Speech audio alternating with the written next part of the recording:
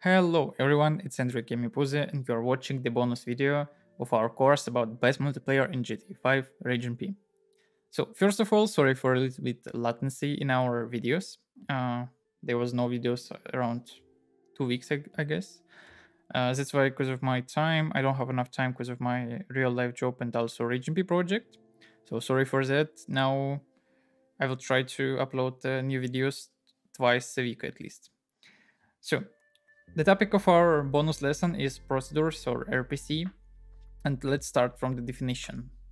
First of all, let's imagine that we have some situation when we have some method in our client side or server side that could be implemented in other side. For example, FPS count. We can't get FPS count in our server side. We could calculate it only in our client side. And for example, we need it in our server side for some statistic features or game system. So what could we do? First of all, the basic solution is just to trigger some event from server to client, just to tell, hey, send me the event with parameter FPS, and then client will accept this event, handle it, calculate the FPS, and send a new one event with this information to our server. That's cool, really, but let's imagine that we need to use this FPS in some method, and for example in the middle of the method we need to get FPS count. It will be really hard to implement this thing with events. There will be a lot of shitty code. So for this situation, procedures was created. So procedures is like the method that will give you information from the other side of the system. So for example, you can get some information from client side and our server side just in one string, by the way. So it's really hard to understand it from the first time, like with only theory. So let's practice it, and no worries if you will not understand something. We will work and practice RPC a lot in our course. Today we will just show two basic implementations. So first of all, I created two keys, same as the event, but with RPC at the start of the string, and then who triggering it, who handling it, and what we need to do. So first of all, let's try to nice Copilot. So first of all, let's try to get player FPS from our server side, but we will get FPS from our client side. So for example, let's create a new command, just a command, and method word get player FPS. So let's set player, and for example, let's also use some search in our players. So we need int player ID. So first of all, we need to search the target player. So we need to access all pools of the entities. As you can see in NAPI pools, there's all entities that could be here. There's a list of them, and we need to get all players. And here we will use link to search for the player with ID of equals to player ID. Player ID. Now it could return null if it didn't found anything. For example, player with this ID is not existing. And Copilot automatically telling us that if target equals to null, we need just to send message to the command caller, to the player, that player was not found. So after that, what we need to do? We need to somehow call the procedure. How we could make it? So we need to use async await. We need to call it asynchronously, and I don't want to make the whole method as async, so that's why I'll use task here. So we need to run a new task. It will be async task. And so what we need to do? We will get the response from await, and now we need to trigger the procedure. So how to trigger it? Target. No, not call, trigger. Yeah, trigger, and here is a procedure. As you can see, it's giving back to us the task object. So there will be some object inside the task, and if we will await it, it will give us not the task, but the object itself. So we're triggering the procedure, and we need to provide the name of this procedure. So we have get FPS key. Also, we could provide some parameters, but this procedure will be without parameters. It will just return something to us. Then what we need to do next, we was in async method, and as you know, all methods of RageMP should be called from main thread. So let's just wait for main thread. There is a method for that. Wait for main thread, but we need to await it.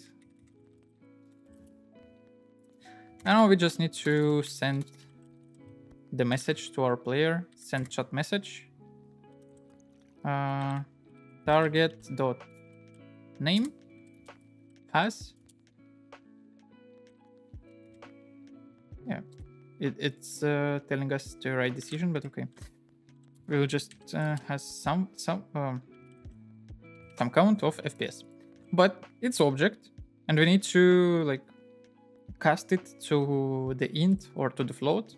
We will use float, so we can type it right here. And as you can see, the type of our response is float now. So it will tell us the count of FPS. Okay, but how to implement it in our client side? Okay, so first of all, we need to, like always, create the constructor here. So public RPC example without parameters. And we need to register new procedure. Events dot add prods. Here we need to provide the name, get FPS key, and we need to provide the handler of it. So it will be get FPS. Also, all procedures could be async in our client side or server side. I mean, the handler of the procedures. So let's, for example, like type that it will be async true. Okay, and now let's implement the method. So what we need to do?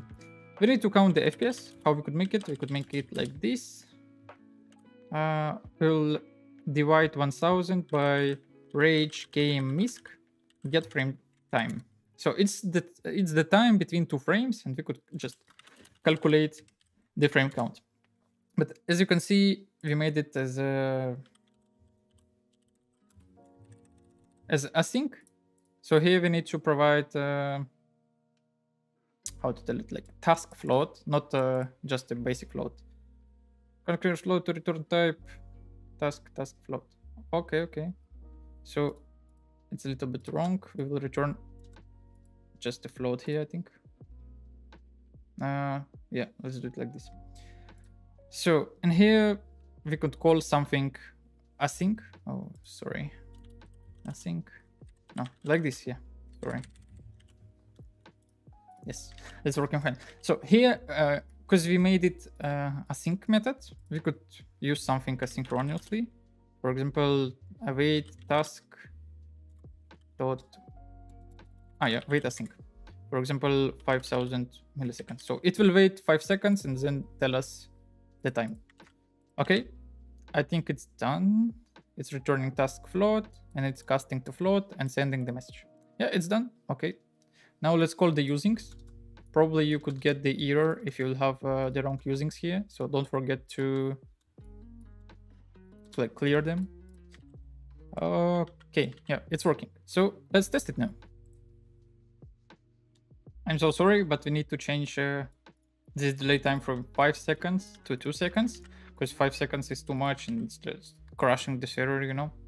So probably there's some limit in RPC that that's like checking if it will not get the response in some time. It will just tell that timeout and other shit. So yeah, we changed it to 2 seconds, and now let's test it. So if we will type get player FPS 1, it will tell us that player not found, because the first player, I'm the only player in the server, the first player ID is always 0. So get player FPS 0, and after 2 seconds it's telling us that I have 27 FPS. So yep, it's working fine. Let's move next. Okay, so now let's work with RPCs, with procedures from client to the server. So let's imagine that we want to know the server time, the current server time in our client side. And for example, we want to make it by keybind. So if we'll press some key, it will give us the the serial time. So I will use F6. Now we need to tell on down or on key up. So it will on key down. And here we need to provide the handler. So it will be like show server time. Yep. Also, this method should be marked as async because it will await the procedure. So here what we need to do. So again, we need to get the response. So we will await the trigger of await the procedure. So how we could call it? We will use events call remote procedure, and here we need to provide the key, show server time key, and the parameters if we have them. We don't have any parameters here, so yeah. So again, it's giving us the object, but let's cast it to string. And here we will use the JSON serialization and deserialization just to like make sure that everything goes well. So let's move back to our server side, and here we need to create the new method that will accept this procedure and give us the server time. So to mark the procedure, we need to use the attributes, same as events, but now it's not remote event, but remote procedure. Here we need to provide the key, and also we could provide the boolean, will it be async or no.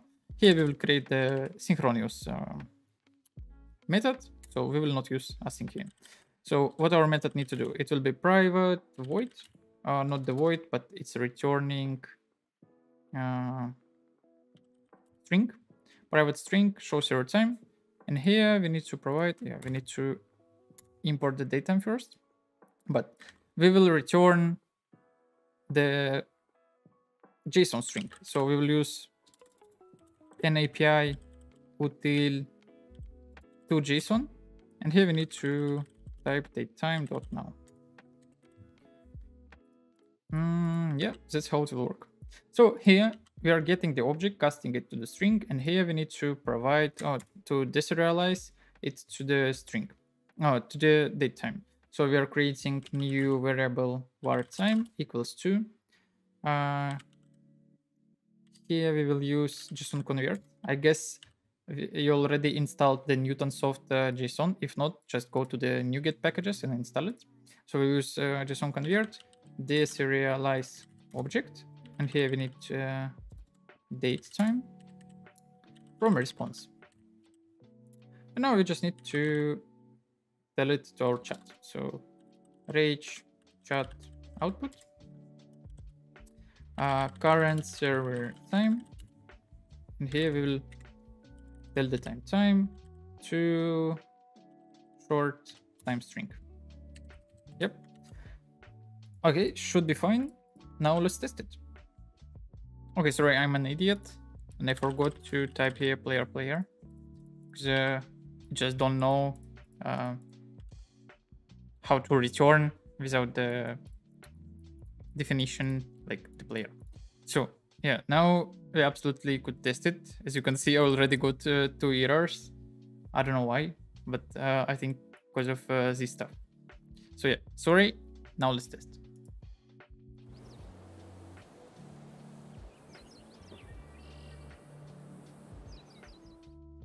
So that's all for today. Today we learned a little bit about procedures, how to use them, how to implement them. So into the next lesson, we will talk about the databases, about the data, how to store it. I mean, the player information already, not the basic info. And yeah, wait for the next lesson. I hope it will come, it will be uploaded tomorrow. At least I hope so. So thank you. Don't forget to subscribe, press your like. Also, don't forget to comment. It will really help us to make our videos better. And I hope more often. Yeah, and yeah, see you into the next lesson. Goodbye.